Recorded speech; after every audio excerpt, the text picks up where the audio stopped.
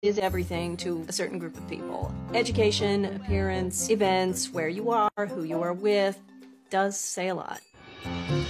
My husband is Simon Van Kempen. We are so close. Sometimes it can seem like we're one person in two bodies almost. Great, thank you.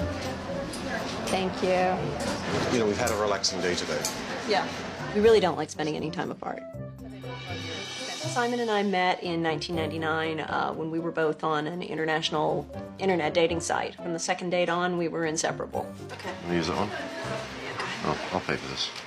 Kyle. It's made of titanium. We both work. Simon runs an exclusive hotel. For the last 23 years, I've had the joy of working in the luxury hotel industry in 4 countries. I started in Australia, where I grew up. Currently, I'm running a small boutique luxury hotel in Manhattan. To make the entrance far grander, so as soon as people walk in, they really get the wow factor in here. And I work in visual merchandising. I'm really enjoying being able to have a solid career and being able to provide for my family. That's cool. We have 2 young children, Johan and Francois. Ready? 1, 2, 3. Ah! Oh no! Who can jump on mummy? Our kids will have the highest quality education. We specifically wanted a French au pair because we want Johan and Francois to grow up bilingual. And what better way than to have a French person live with us and teach them? And what's the one in French?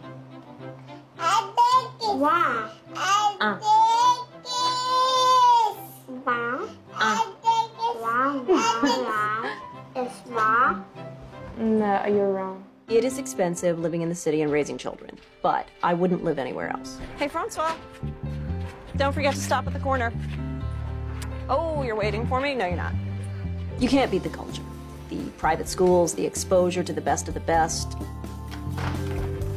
Let's go. Okay. We first moved to Brooklyn in late 2001, and you know, for me it was a big change to move from Manhattan.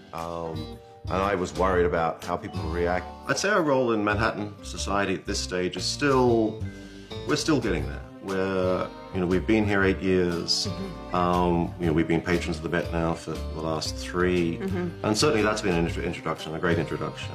Obviously, we'll never be old money, we'll never be old families. As we become more friendly with people who move in higher and higher circles of society, then I suppose we move up in society as well.